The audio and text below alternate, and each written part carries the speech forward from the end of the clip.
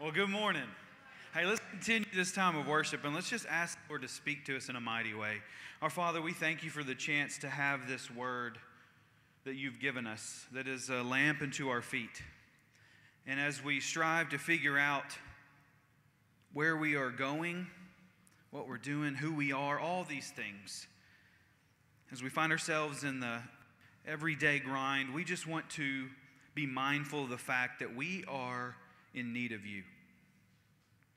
We know you're with us, so we welcome you and ask that you would move in our hearts, that we would be open to the word that you have for us, specifically for our own lives, that your Spirit would quicken us to see how we can lean closer to you, to draw from you as our source and our guide. And may it result in fruit that pleases you. And all God's people said, amen. Well, we are all in the process of being formed. We rarely stop to notice, but this process of shaping is a basic reality of human existence. I'm not just talking about spiritual formation. I'm talking about formation, which includes spiritual formation. And everyone is in a process of formation. Robert Mulholland writes this: every thought we hold, every decision we make, every action that we take, every emotion we allow to shape our behavior, every response we make to the world around us, every relationship we enter into, every reaction we have toward the things that surround us and impinge upon our lives, all of these things, little by little, are shaping us into some kind of being. We are all being formed. We're being shaped either into the wholeness of the image of Christ, Christoformity, as we've talked about in this series, or a horribly destructive character of that image. Destructive not only to ourselves, but also to others. For we inflict our brokenness upon others when we aren't whole. Don't list that last part. When we're not participating in being formed by Christ, Christoformity, then we are being shaped into a destructive character of what it means to be human. And this destruction not only affects our relationship with God and ourselves, but our relationship with others, for we inflict our brokenness upon them. You see, we're either becoming agents of God's healing and liberating grace, or we're carriers of sickness in this world. And the direction of our growth invites others deeper into either life or death. You see, currently here at Epoch Church, we are in a series that's dealing with the life and ministry of Christ, and we're calling this series Christoformity. Christoformity is rooted in Jesus' own words and his life. The goal of Christoformity is not only to just believe the gospel, but to embody it. It's what happens when we participate in Christ relationally through his way of life. And it's human formation and functioning at its finest. As for this morning, I want us to turn to the table of mercy. If you have your Bibles, I want you to grab them. If not, we'll have the text behind me. And I want us to look at Matthew 9, and I want us to see, as we're being shaped, a message that's given to us that's important for us to see as to what it means to be formed and to follow Jesus in particular. Matthew chapter 9, verses 9 through 13. It begins with this. As Jesus went on from there, he saw a man named Matthew, also known as Levi, sitting at the tax collector's booth. "Follow me," he told him. And Matthew got up. Another word for this of really understanding is he raised up and followed him. While Jesus was having dinner at Matthew's house, many tax collectors and sinners came and ate with him and his disciples. When the Pharisees saw this, they asked his disciples, "Why does your teacher eat with tax collectors and sinners?" On hearing this, Jesus said, "It's not the healthy who need a doctor, but the sick. But go and learn what this means. I desire mercy, not sacrifice. For I have come to call the righteous, not them, but sinners. Have you ever been told, don't hang out with the wrong crowd? Well, as you can see, Scripture is a little different in some ways because it kind of tells us to, in certain ways at least, hang out with the wrong crowd, right? And I'm going to say that obviously this is in appropriate ways. I mean, hear me out. I'm not condoning or ignoring sinful behavior of people who live lives that are anti-Christ. I'm also not saying you shouldn't be around other believers. That's quite the opposite of what I'm saying. I'm simply saying you can't read Scripture without seeing that Jesus hung out with the rough crowd. He hung out with the outcasts, the misfits. He spent time leaning in, calling people out to come and follow him. You see, Jesus' selfless love extends to all people from all walks of life.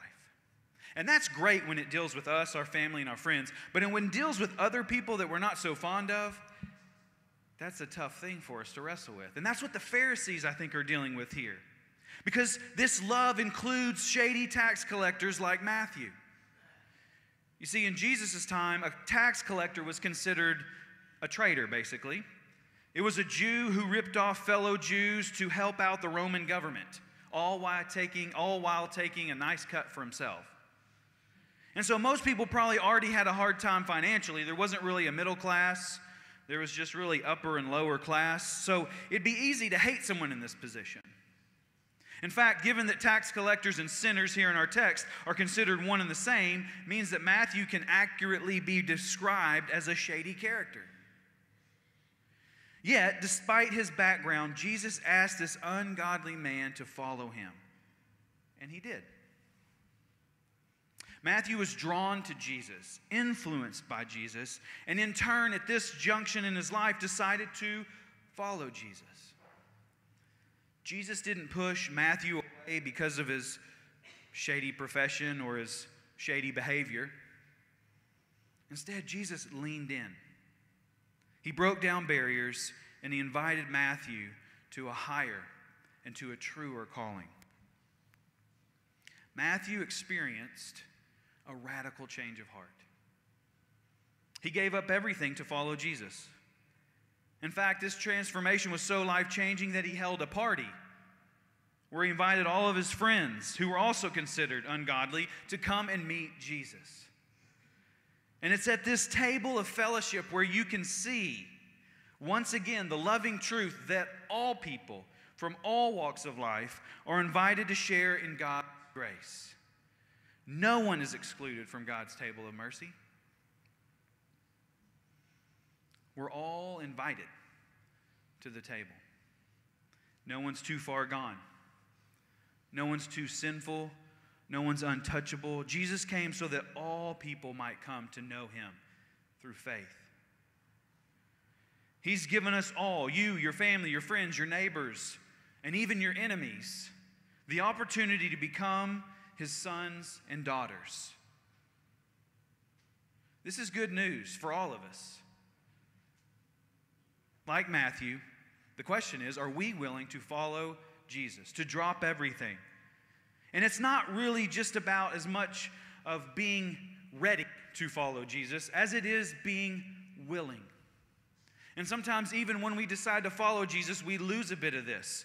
We get caught up in the aspect of we aren't ready, but Jesus doesn't call those who are ready. He calls those who are willing.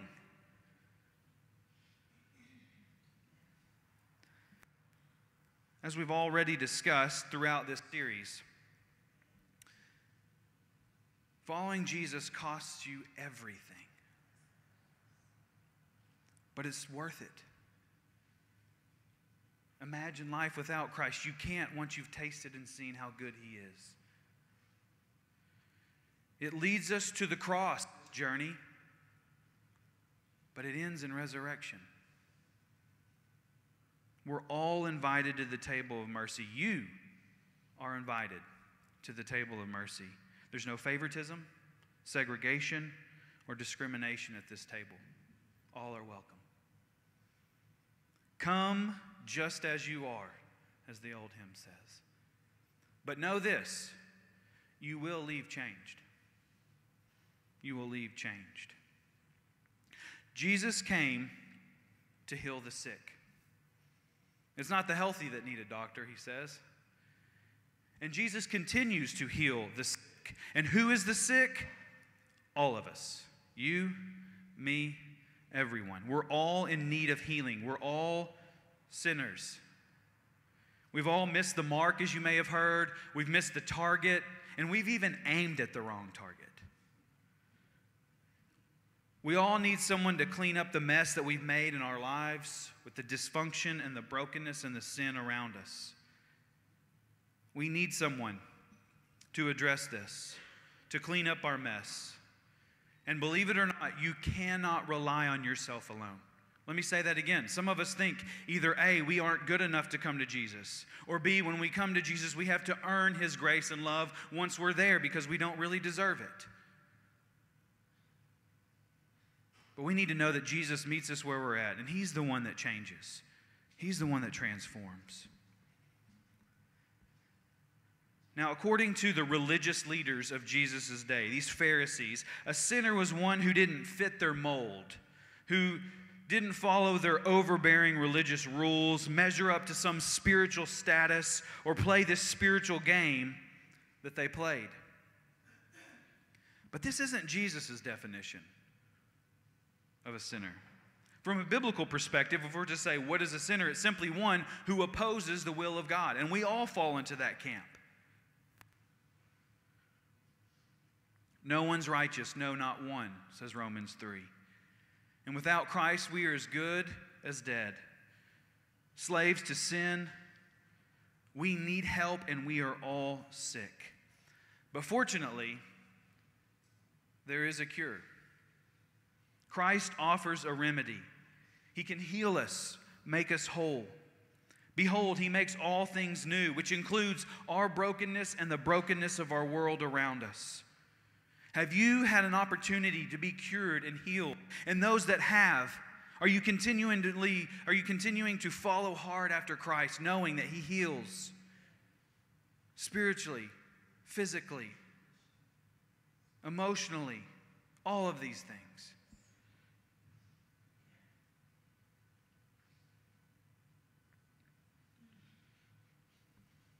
Jesus came to heal the sick, but there is a cure as we think about our own sin. In fact, the meta-narrative of the Bible as a whole is that God's focused on overcoming Adam's sin and bringing people to Himself who continue to reject His mercy.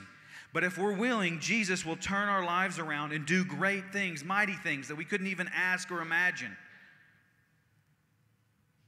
in and through us if we will allow Him. And so if He can use a despised tax collector, He can use each of us to do great things. We're all sick, but there's a cure. You know, sometimes we as followers of Jesus, which I'm assuming a strong majority, if not all of us in this room, are followers of Jesus. We hear this and it's as if we already know this. But let this wash over you, the fact that you are invited to the table of mercy. And the host that invites you loves you. He wants to intimately be engaged with you in a relationship. He wants to provide for you, counsel you, lead you, and guide you. That's what this mercy is available to us. This is the type of mercy that's available to us. And we must not lose sight of this. We must not minimize this. Because sometimes we brush it off, just run quite right past it and forget to see that this is the good news for us.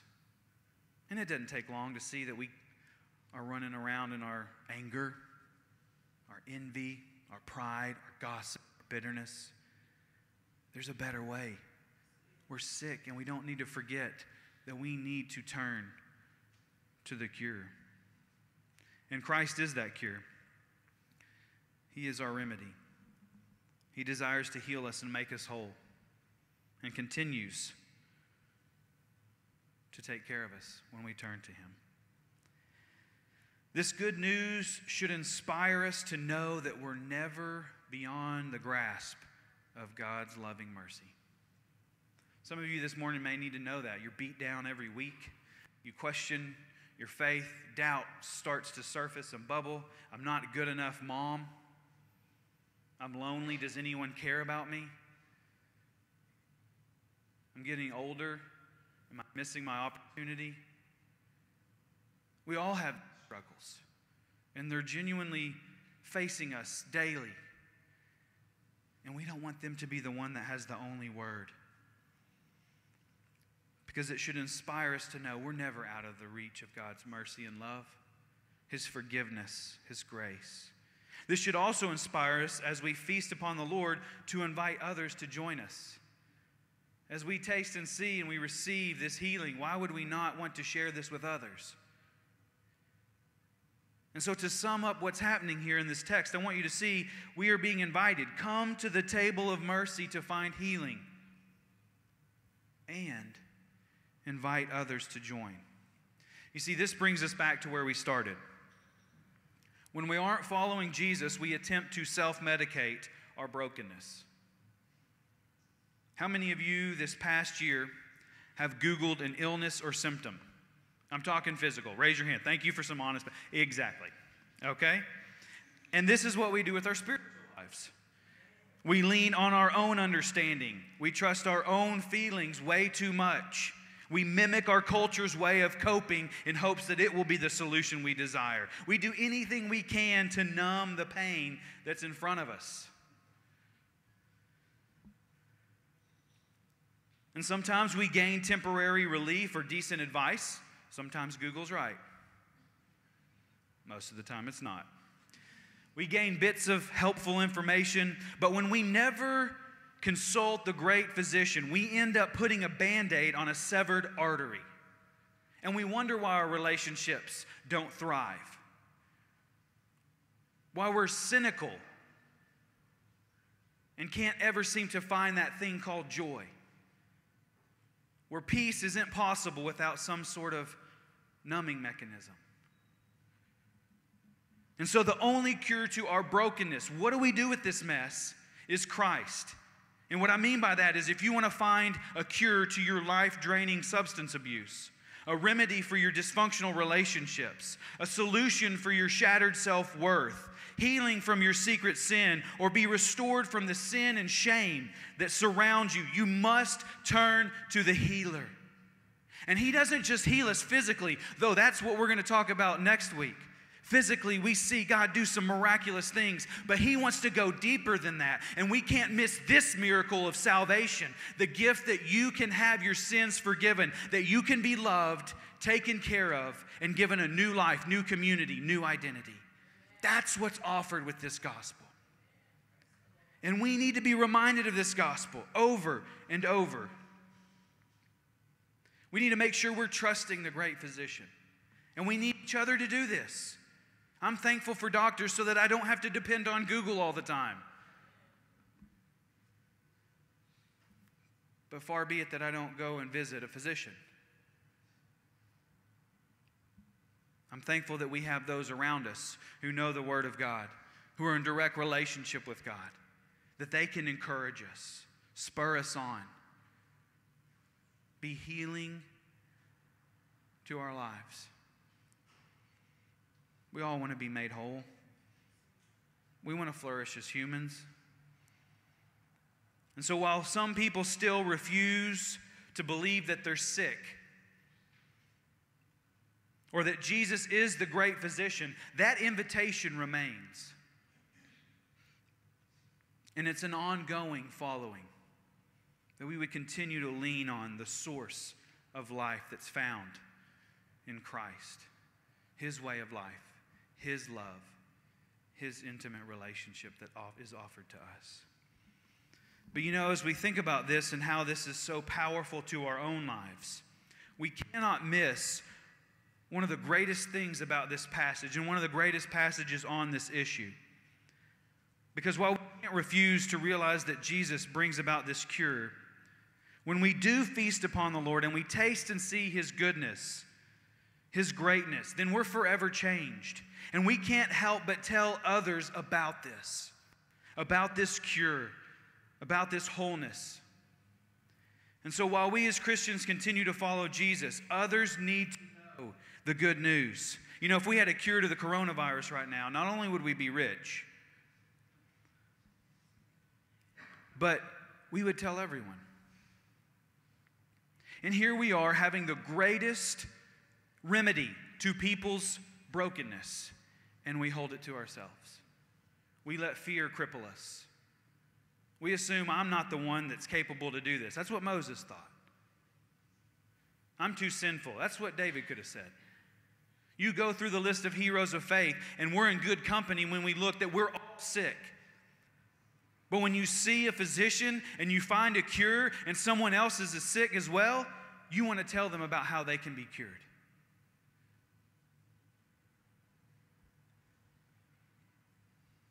I'm not trying to minimize the coronavirus this morning, but I am trying to say that there is a sense of us coming together this morning to say that we're sick and we need Christ. And there's also people all around us that we see and talk to and interact with each and every day that they need healing.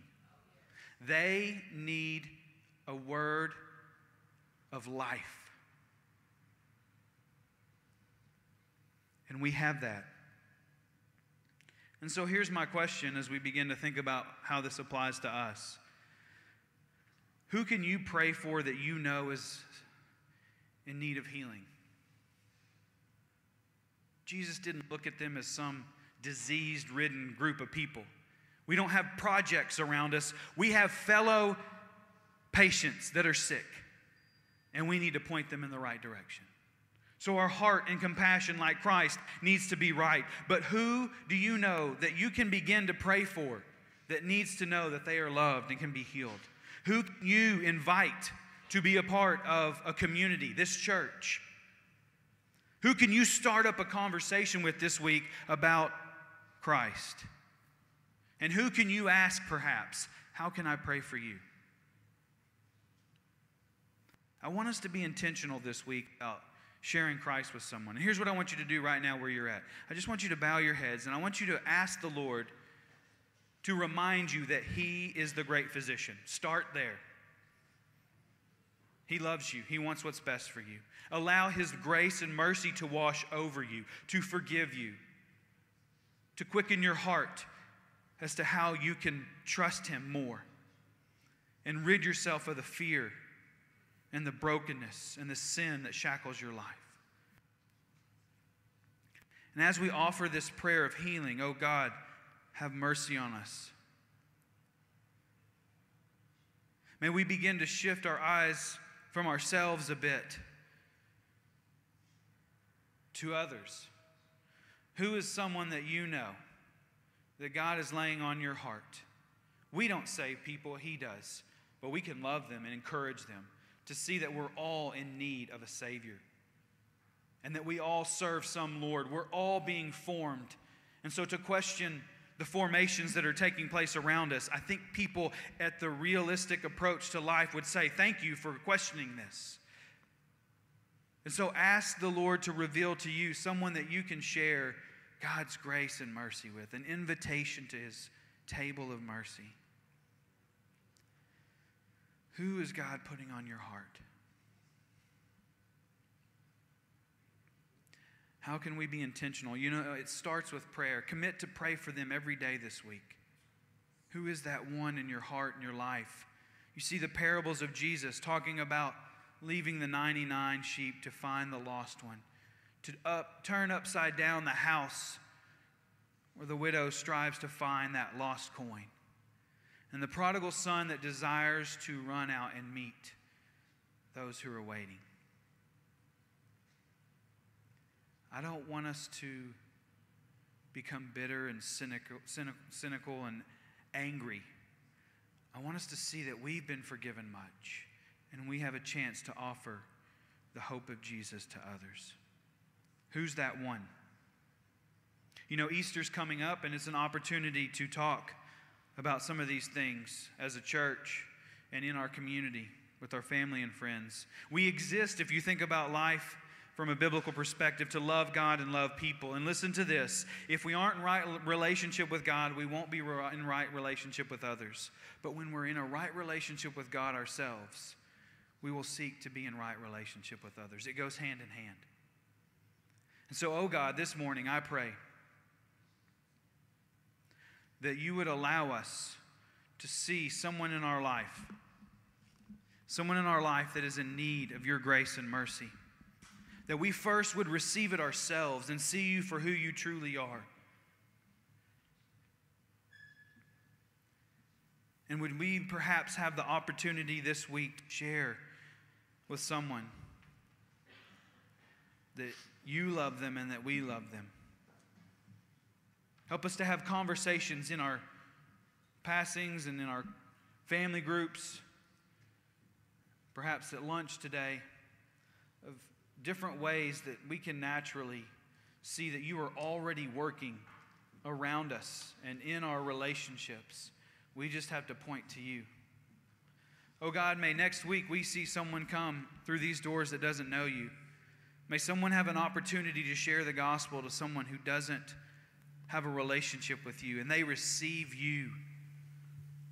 Lord, may we never lose sight that you are working and moving, and we have a chance to be a part of that. You're moving all throughout our world. You are still the miracle maker.